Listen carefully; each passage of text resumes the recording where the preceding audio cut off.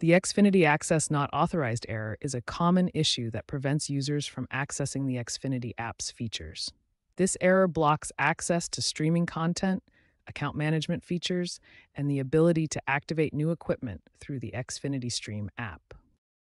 The error typically stems from six main causes: account information mismatches, service outages in your area, trying to access content outside your subscription, loose cable connections, software glitches, or the app failing to recognize your home location.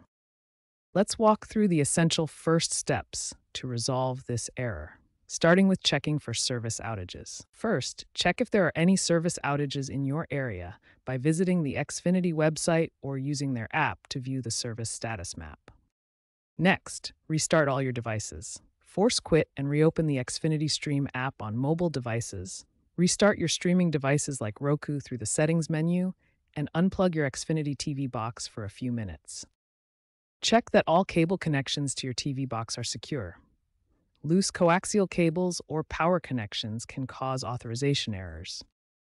Finally, verify that your current Xfinity subscription package includes the channels or content you're trying to access. Attempting to view premium content without the proper subscription will trigger this error. These four initial troubleshooting steps resolve the majority of Xfinity Access Not Authorized errors. If the problem persists, advanced troubleshooting may be required.